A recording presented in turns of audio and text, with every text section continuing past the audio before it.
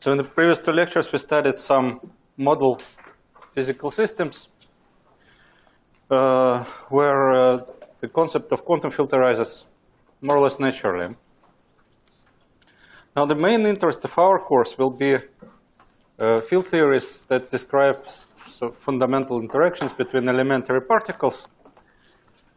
And so they should be consistent with basic principles of physics that we know, in particular with relativistic invariance. So we will study relativistic field theories. And the first type of relativistic fields that we'll study is the Klein-Gordon field.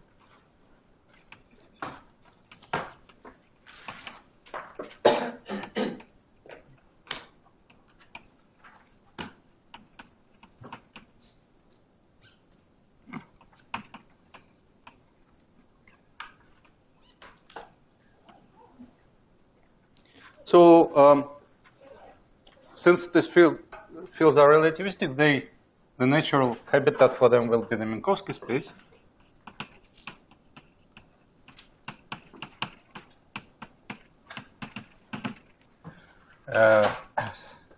With the 4 coordinates as usual. So we unify spatial coordinates and time in one 4 vector, x mu. And our fields will be functions of x mu.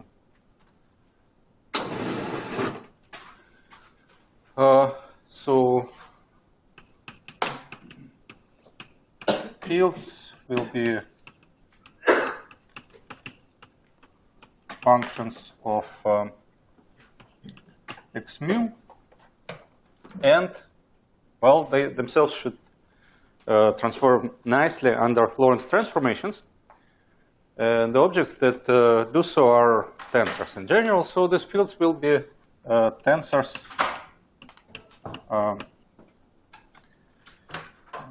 with some number of indices. So the fields should transform covariantly under Lorentz transformations. So the simplest example is the field that doesn't transform at all, so the scalar. And the Klein-Gordon field is the scalar field. So first we will study fields that do not transform under Lorentz transformations. So I remind you that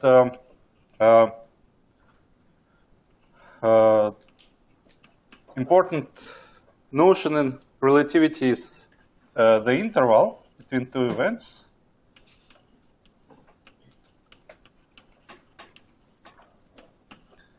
So here I will always sum over repeated indices. This is the usual Einstein convention. And the metric tensor is diagonal, and we will take it in the signature where the spatial coordinates have negative signs. I don't know what was the convention in the relativity course. Perhaps it was opposite. That's it's always the case. So people doing relativity always use the minus plus plus plus convention, and in the field theory they use plus minus minus minus. Just the fact of history. So we will stick to this convention.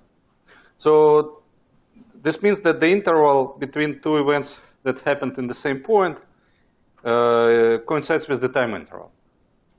Then on the light cone it is 0, and is negative for space-like separated events. Okay, so then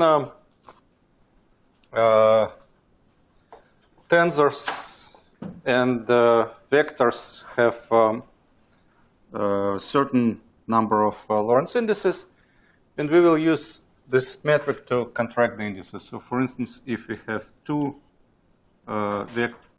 vectors v and u, v scalar product with u is defined as g mu nu, v mu u nu, and this is the same as v mu u mu. So we'll use all these standard conventions of special relativity. All right. Another remark is about units. So we will be interested in the regime where both relativistic effects are important and quantum mechanics will be also important. So both C and H bar will be, in a sense, finite. So you can think of non-relativistic approximation as an expansion in 1 over C. The same as in quantum theory, you can think of semi-classical expansion as an expansion in H bar. So it's therefore useful to keep them as parameters. But in our case, the velocities will be comparable to the speed of light or equal to the speed of light. Quantum mechanics will be important.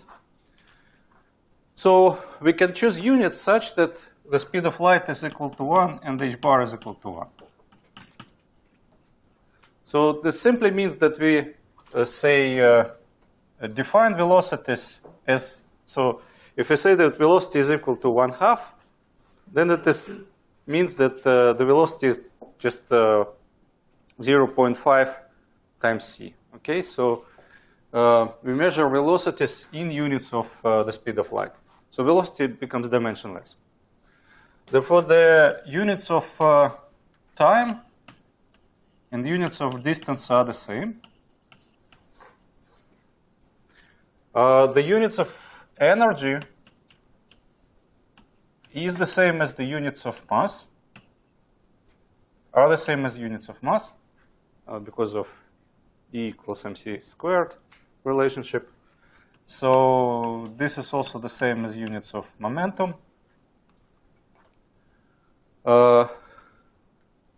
And also, now what happens when we put H bar to 1? Well, H bar is the right-hand side of the uncertainty principle. So P times X now is dimensionless.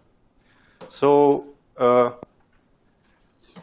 distances and therefore time intervals are measured in units inverse to those of momentum and to those of mass and energies.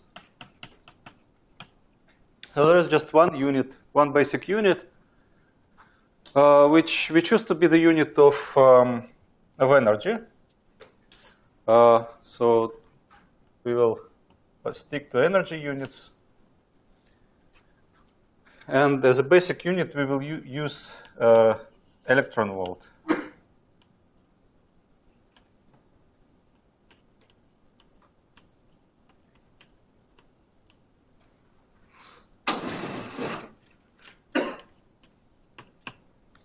So this is a common unit. It comes from particle physics, and it's the energy that an electron would acquire by passing a potential difference of 1 volt,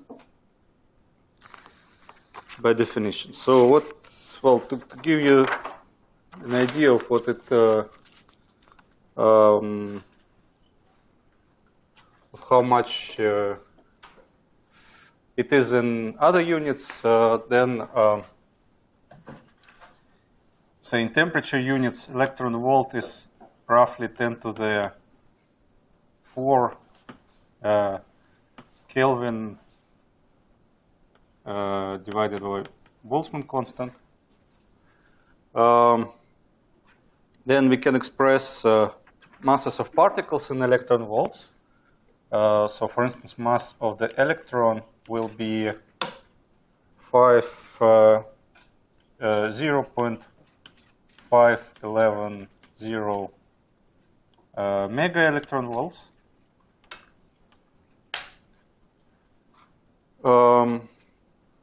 Then proton mass is 2,000 times larger, so it's 938.3 MeV, and so on. So we can in principle express anything we want in electron volts, like centimeters would be inverse electron volts. One can express 1 centimeter in these units. So we will not write, we will not, instead of h bar and c, we will write always y in all the formulas. Okay, so with these preliminaries, let me now continue to describe the theory of the Klein-Gordon field. So the Klein-Gordon field, what is it? It is a scalar function of coordinates, so of space coordinates and time. So this will be a Klein-Gordon field.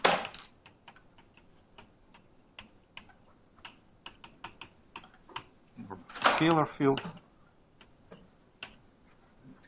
And we need to write down some equation that is satisfied. So like Maxwell equation for electric and magnetic fields.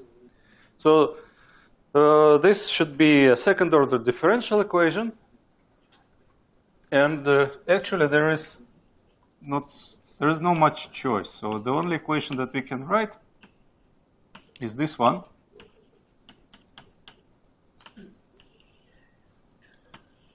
And this is called Klein-Gordon equation.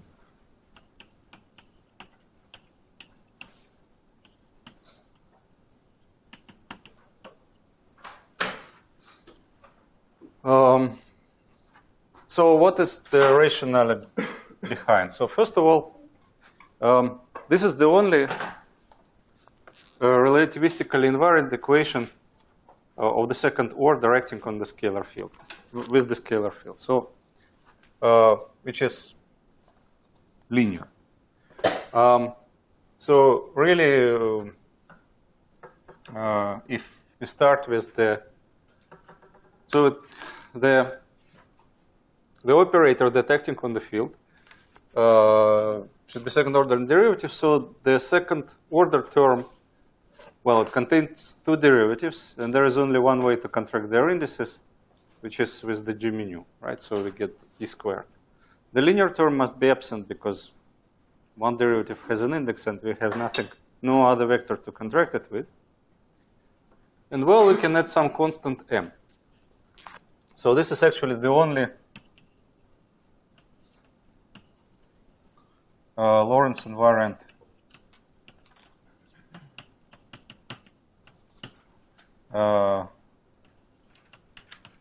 second order differential equation that we can write.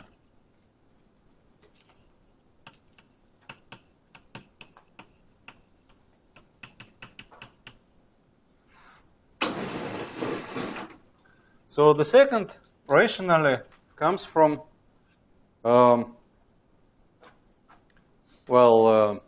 we can start from the form momentum of a massive particle. So you know that the form momentum includes energy as the time-like component and then the usual momentum as its space component. And for a relativistic particle of mass m,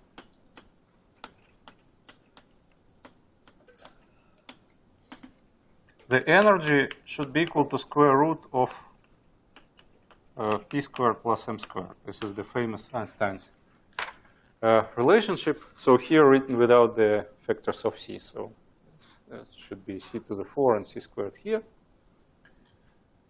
But we set c to 1. And then this can be written as an equation for the 4 vector that the scalar square of the 4 vector of the momentum 4 vector should be equal to m squared.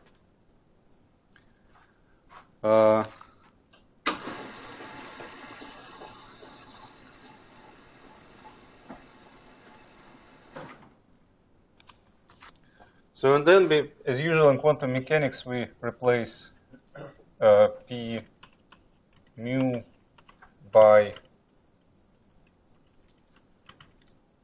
I times d mu where by dmu we denote the derivatives with respect to x. Then we substitute this into the equation p squared minus m squared plus 0, and then we get the Klein-Gordon operator. Okay. So p squared minus m squared then becomes minus p squared minus m squared.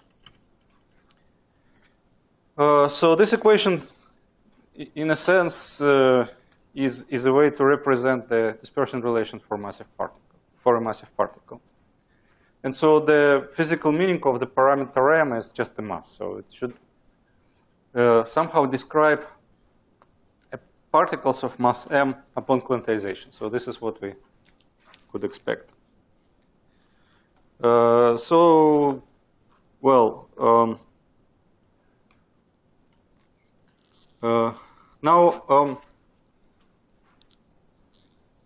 the way we will proceed here is a little bit different from what we have done on the previous two lectures. So there we started with some physical picture of, I don't know, atoms vibrating near their equilibrium positions, and then derived what the Hamiltonian looked like in the convenient variables. So here we will do sort of an opposite thing. So we start with this equation, which has a priori no physical motivation, and then we will proceed through so we'll regard this as a dynamical system where phi is a dynamical variable, and then quantize it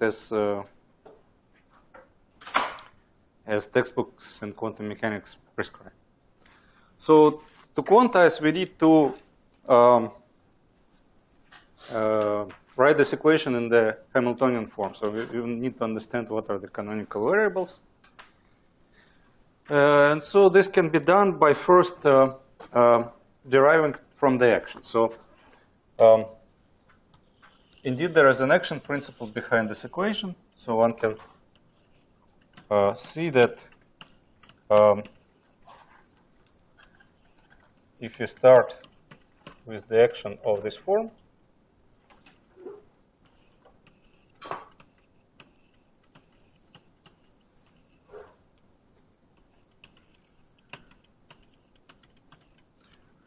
then Klein-Gordon equation arises as the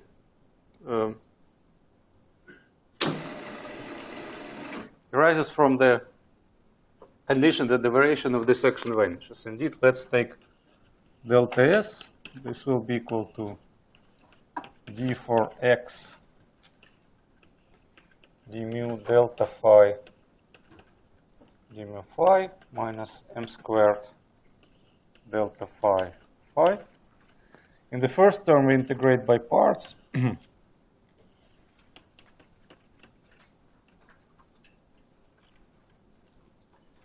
And then we get here minus d squared acting on phi minus m squared phi. So you see that delta S equals to 0 is equivalent to the Klein-Gordon equation.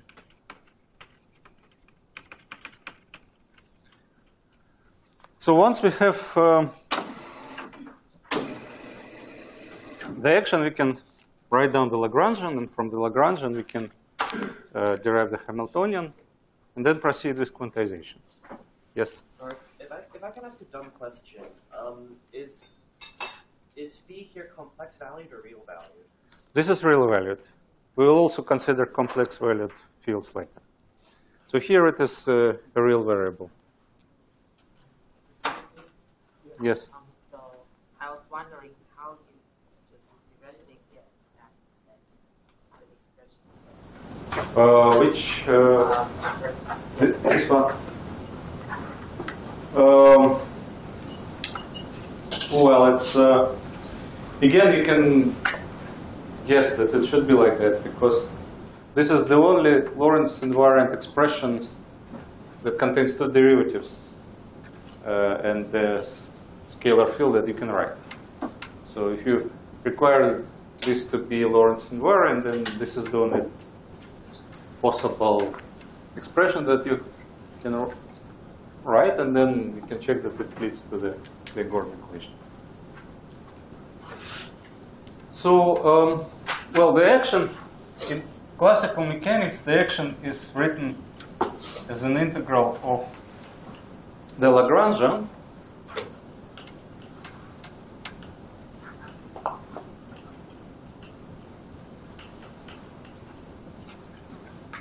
So here you see that we have four-dimensional integrals. So indeed we can separate time integration, and then the Lagrangian will be whatever remains of that, where this curly L is 1/2 phi minus 1/2 of m squared phi squared. So naturally, this curly L is the density of is Lagrangian density.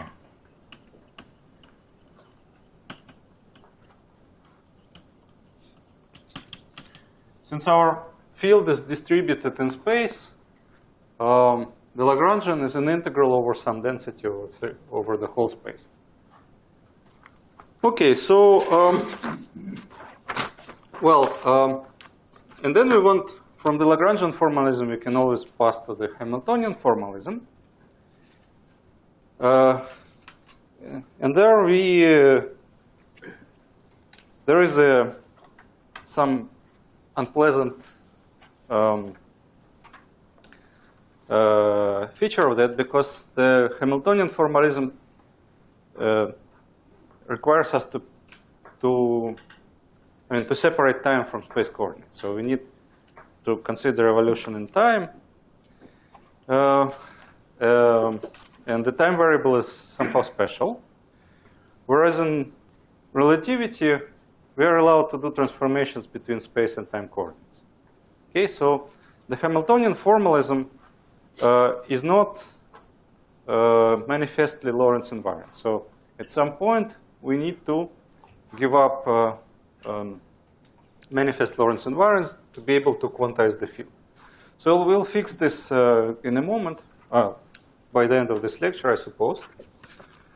But just to proceed along the standard,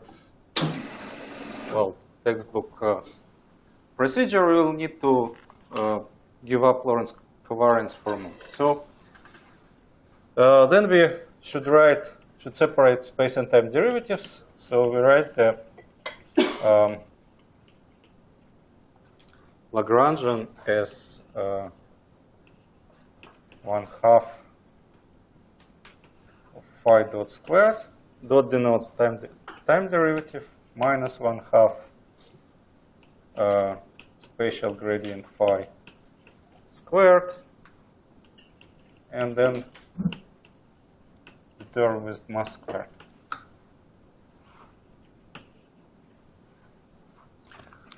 Okay, so this three terms have clear physical meaning. So this is the kinetic energy of the field. It's like q dot squared term in the mechanics of, say, single particle. And these two terms correspond to the potential energy.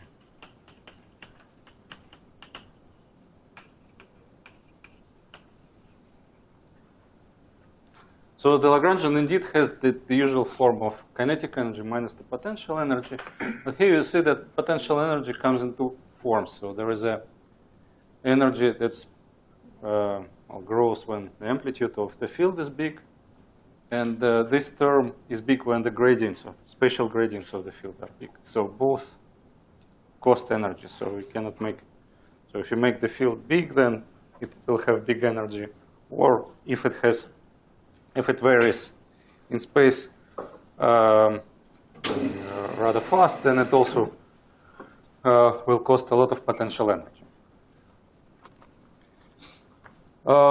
Okay, so then how should we view this from the mathematical perspective? Well, we should think of time coordinate, time as time, but then the spatial coordinates, they just label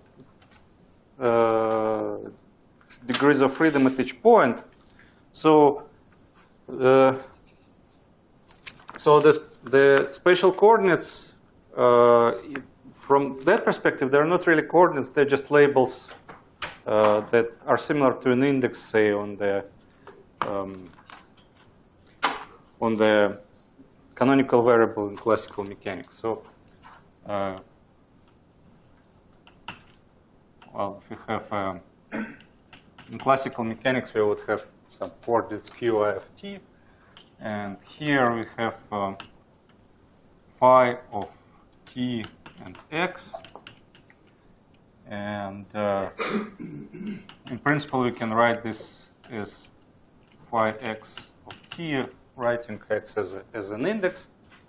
So from Hamiltonian formalism perspective, this is just a label that enumerates various degrees of freedom. Well, since we are dealing with field theory, this label is continuous and not discrete, but that really doesn't matter. So what it means is that we should take variational derivatives instead of usual derivatives. Apart from that, there are not so much differences. So in particular, we can define a conjugate momentum to the field, which is the variational derivative of the Lagrangian with respect to the velocity.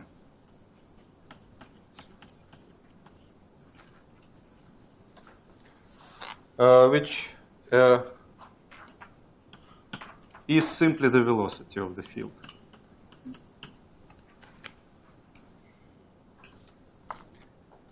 And then Hamiltonian is given by P dot Q minus P dot Q dot minus the Lagrangian. So the dot is contains summation over all indices in usual mechanics with finite number degrees of freedom.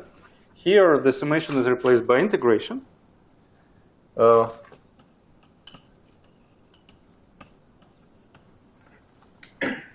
So in the Lagrangian, we should replace the velocities by express them in terms of momenta. And then what we get is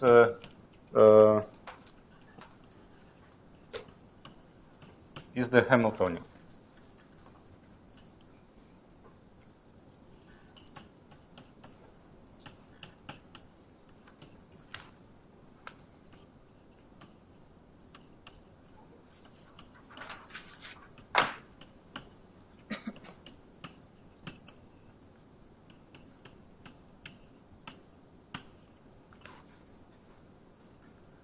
And so then we know how to proceed. We just declare that pi and phi are canonically conjugate variables that satisfy the canonical commutation relations. And then we need to diagonalize the Hamiltonian to find the spectrum. In fact, we have already done this, because this Hamiltonian has precisely the same form as that for phonons, except that we didn't have this term. And for phonons, we also had, so this term was multiplied by the speed of sound squared. So here it is multiplied by the speed of light squared, but we set it to 1. Okay, and this is just because in the Klein-Gordon operator, d squared is just the wave operator. It's d time squared minus d space squared. And so what we are doing is we are quantizing the wave equation, but with an extra term related to the mass of the particles. So the quantization will proceed through the same steps, and it's just the formulas will be absolutely the same. So we actually solved this problem already. But now the system enjoys an extra symmetry, which is relativistic invariance. And so we want to see it in the final answer. And actually also in some intermediate steps. And this way of doing things, that is not particularly illuminating in this respect. So in particular, one property that we want to, should be certainly true, is that the Hamiltonian should be, the energy should be conserved, right? So the Hamiltonian should not depend on time. So this is, of course, possible to check. One has to just differentiate, use the Klein-Gordon equations, and then, well, the result should be 0. Now, if you do it explicitly, that's not really a simple exercise. It takes a few lines of calculation.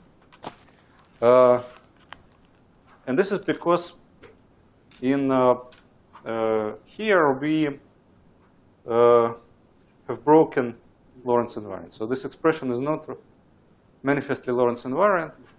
And so we need to break it in the Klein-Gordon equation, separate time derivatives from spatial derivatives.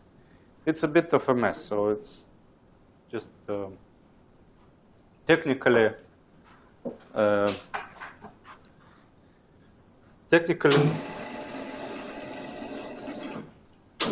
very simple. So this is really not satisfactory that we cannot immediately check the basic principles like energy conservation just because they are written in a way that's not Lorentz invariant. So our next goal will be to understand how to write conservation of energy in a Lorentz invariant form. And in general, how to write in Lorentz invariant form conservation of anything. So I'll make a sort of side remark on conservation laws.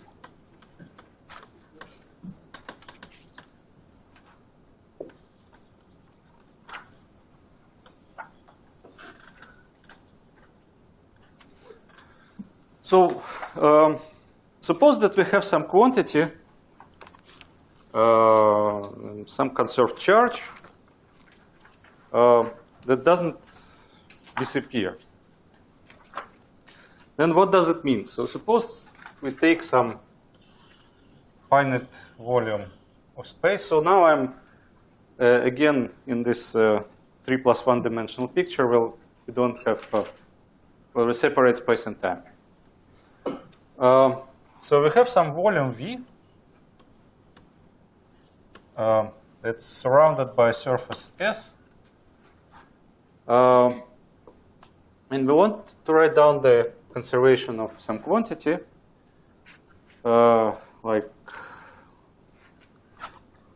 I don't know, that mathematically write down the, describe the fact that the number of people in this room is conserved.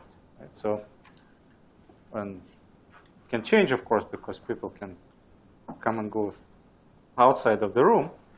So the change, the total number of people in the room is therefore equal to the difference between influx and outflux through the doors, right?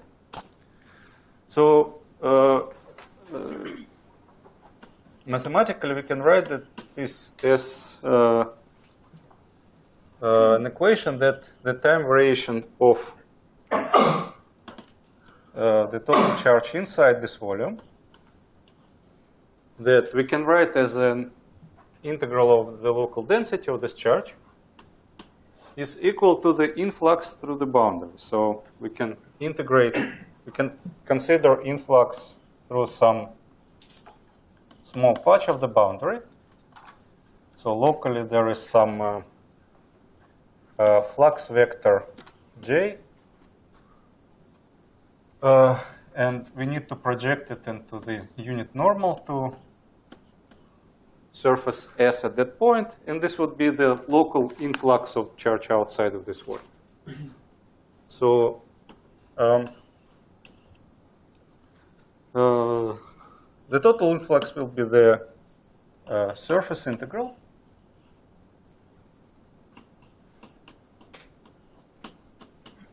of the local influx, which is a projection of the flux onto the unit normal to the surface.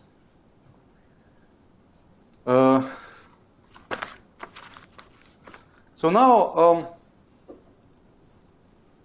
using the Stokes theorem, this can be written as a volume integral.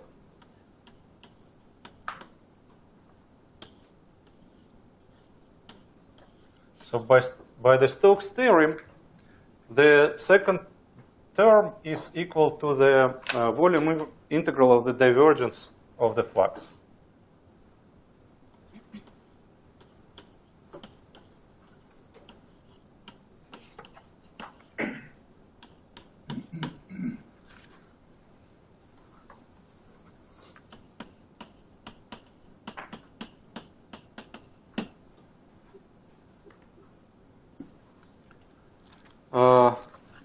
But now it's clear that, okay, so this equation was derived without any reference to what this volume was.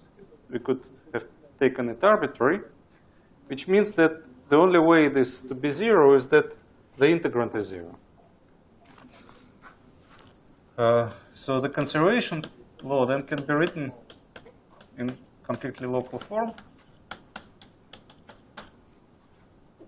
Is an equation, first order differential equation that relates the time derivative of density and with the divergence of the flux. So this is a universal equation. Its conservation of anything can be written this way. Now the question is if this equation Lorentz invariant or not. Now in a way that we derived it, it's wasn't clear because we didn't assume anything about Lorentz invariance. But on the other hand, it better be Lorentz invariant because, okay, it's a general equation, and it would be very bad if conservation of some quantity would violate Lorentz invariance. So to see that this equation doesn't violate Lorentz invariance, well,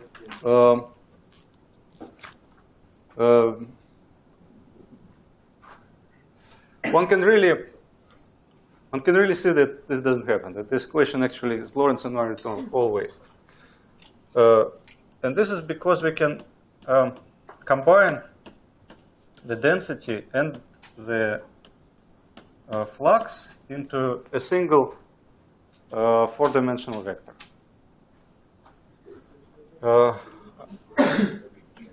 Whereupon the conservation law becomes an equation for the divergence of this four vector, which should be zero. So whenever we have a conservation law,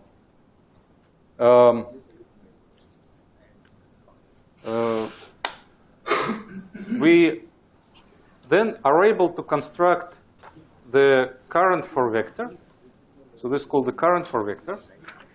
And this current four vector will have zero divergence. And vice versa, once we have, so if we have some dynamical system,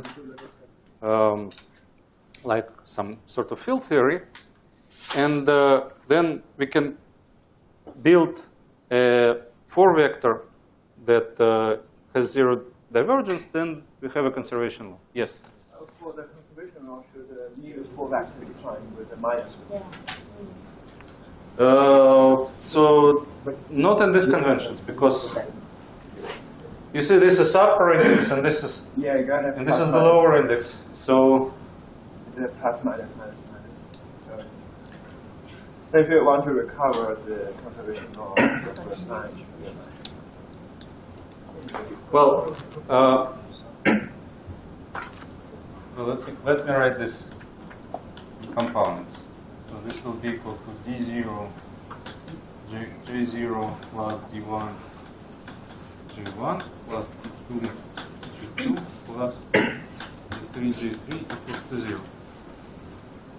So the plus here is just because the indices already stand in the right position. So if this were, yeah, we can, right, so we can lower the index on J, and then this will be only minus. Yeah.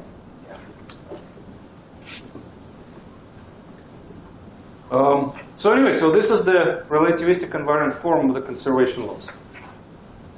But of course, one may wonder who prescribed this to be a for vector, because if you write some quantity in this way, we sort of assume that rho and J transform to each other under Lorentz transformations. So that this is not just a way of. So I mean that we assume something more than just rewriting this equation. We assume that Lorentz transformations, when act on the coordinates, they should also act on rho and J in such a way that they mix their components in the correct way. So let us check this. So, well, what is rho? Well, if we say take a small infinitesimal volume inside the fluid that contains, so that the charge in sitting in this volume is delta Q, then rho is just the ratio of delta Q over delta V. Now, so how does this transform under Lorentz transformations? Well, it's not immediately clear, because if you go into some other reference frame, delta Q shouldn't change. Delta Q is just,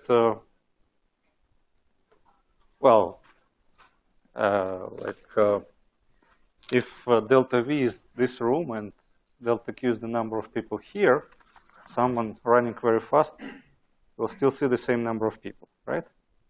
So delta Q is the same. But delta V actually will change because of the Lorentz contraction. But here it stands in the denominator, so it's not very easy to understand how rho transforms. What we can do is we can multiply and divide it by delta T.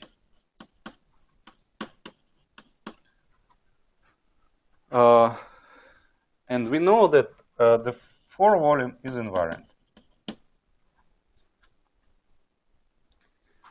Now, what is J? Well, J is, again, it's proportional to the density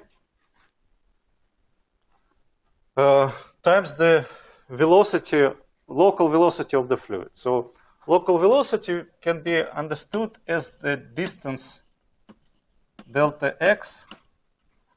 So suppose that this, we are considering some fluid that flows in space. And so we just monitor one little volume in this fluid.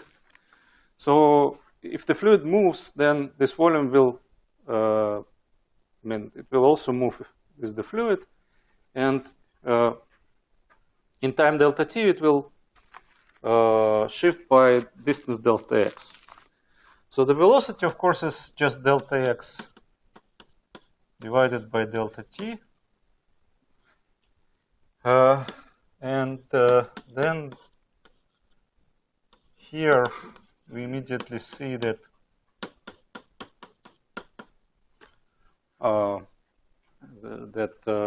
there is some invariant quantity delta Q divided by the 4 volume times delta X.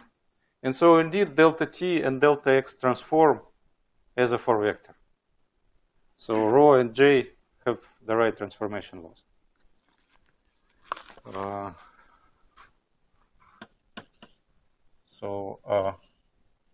Rho J therefore transform as delta T delta X.